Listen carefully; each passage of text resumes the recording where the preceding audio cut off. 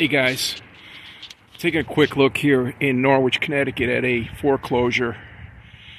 This is a big house, approximately 4,000 square feet.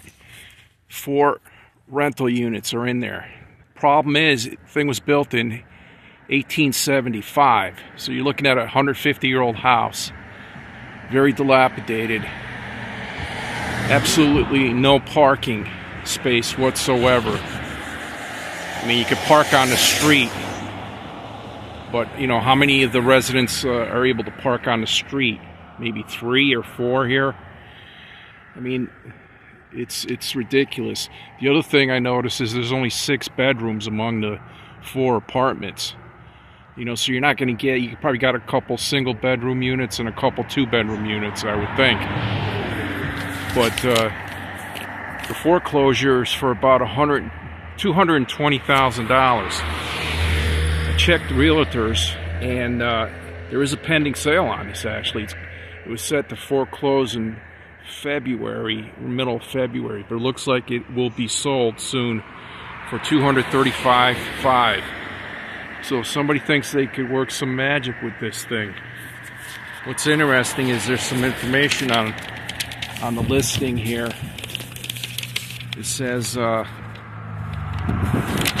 great investment, sold as is. 3 units need complete rehab. Has a failing sewer line that needs to be replaced. Some electrical upgrades have been done in 2020.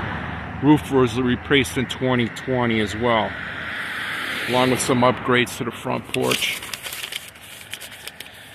I mean, overall, it looks like a fucking hodgepodge. I don't like the porch in the front at all. You know, I think it would have been nicer just to have the building. This might have been an add-on over the years. But the neighborhood is kind of run down. It's an old industrial area here. Old industrial area here in Norwich. You see the building across the street's really shit, run down, falling apart. You know, lower class here. Although, you know, the buildings could use some gentrification here, guys, you know, with the right number of investors to come in and clean these places up.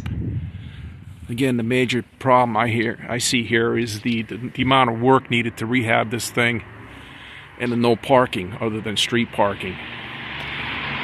So, just a quickie here in Norwich. Foreclosure that's going to be sold to some guy that's going to try to work magic with this. I may come back here in 6 months or so and see what happens with this, if anything is done, or if it just becomes another slumlord situation. Anyway, that's it for now.